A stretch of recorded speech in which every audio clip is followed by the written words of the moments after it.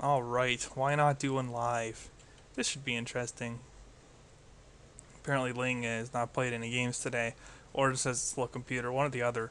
I've noticed that your first game takes a lot longer to load than additional games, probably due to some kind of caching or whatever.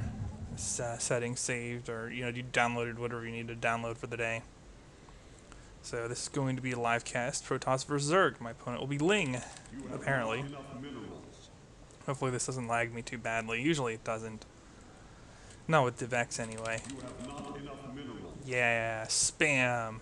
Spam makes you a good player, even though my APM is like ludicrously low right now. In fact, I only have one hand on the keyboard. Let's not get into that in a live game. Got a live one here. Alright, I'm going to go ahead and scout early. This tries to prevent any 6-pull action from happening on me. If I see it, well, I'll just destroy it with the Zealot by chrono boosting the Zealot out early. Yeah, I don't wall off early. I find it actually easier to defend a 6-pull without walling off, so I generally won't do it. Now, I will wall off eventually, and once the Zerg can have speedlings and can start doing legitimate run-bys a little bit later in the game, you kind of have to wall off or you're going to get your probe line just screwed over by something stupid. So there is that issue to contend with, but really it's not too bad. Like if they 6-pulled me, this will be up in time. I can chrono boost, fight with like 4 probes, and easily win, easily. I don't see a lot of 6-pulls anymore though. Oh, we are getting drone scouted. So just keep pumping our own probes here. Yeah, let's get this up here.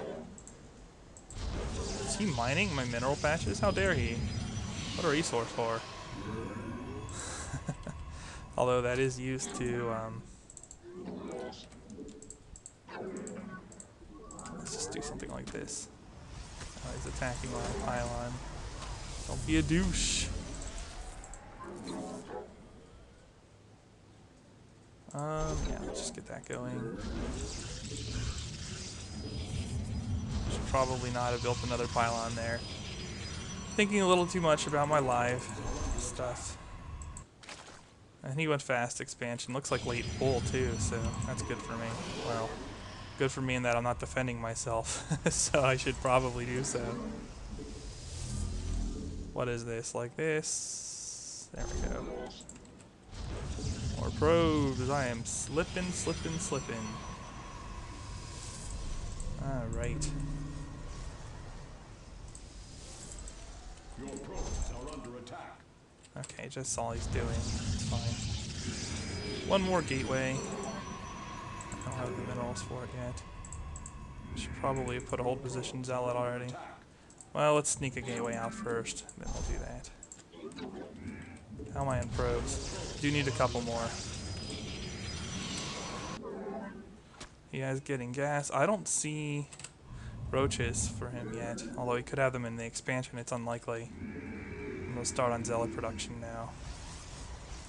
Oops. Let's get all 4 of these going. Now, I'm going to start cutting probes in favor of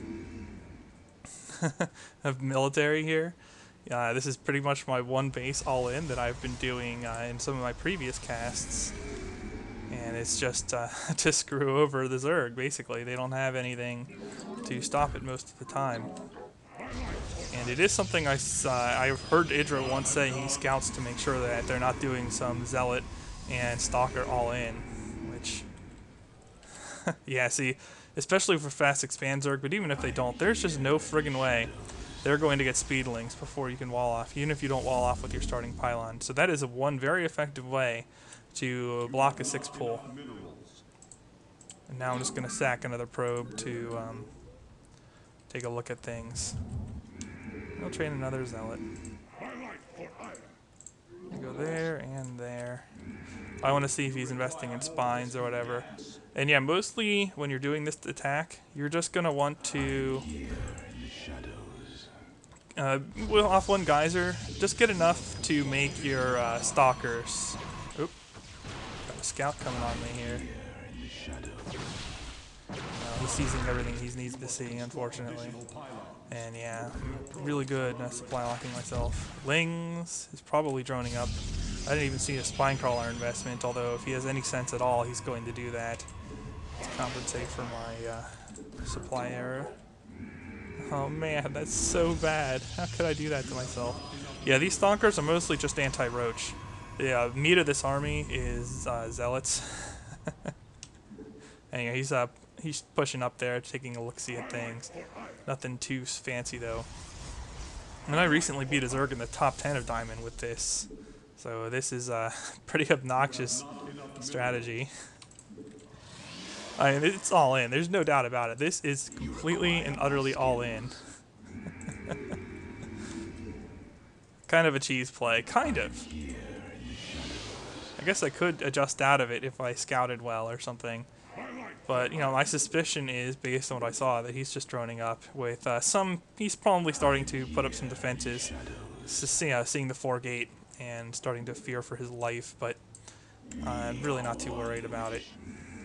If I lose, it'll be the first time I've lost with this in a while, so we'll see what happens. And yeah, now we're just going to go all Zealot. I have probably more than enough Stalkers. He's going to start spine crawling like crazy. Sometimes I'll peek out with a Zealot and just kill the lings that they leave with one Zealot before pushing out, although they usually figure that I'm pushing out anyway when I do that. You must construct additional pylons. Yeah. To the shadows. Oh, thank God. He only killed one Stalker. Definitely want to lead with Zealots. I went too many Stalkers, actually. Oh, no, maybe not, since he did go Roaches. Alright. Now just focus the Roaches with the Stalkers. Zealots can attack move. Yeah. People underestimate the potential behind this.